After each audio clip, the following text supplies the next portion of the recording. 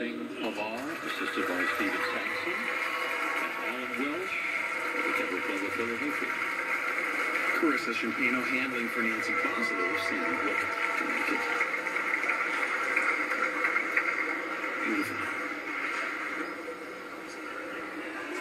Very distinctive athletic body. You know, sometimes these dogs are so smart and so well trained that you tend to forget that they are real dogs and not just some kind of a statue standing out there the way they get them to staff. Beautiful dog, nicely presented. Good job. John, every year we have a great entry of Siberian Huskies. They have a big specialty. They have 60 or 70 dogs. This year was no exception with Mighty Mo, #1 Siberian in the country the last 3 years.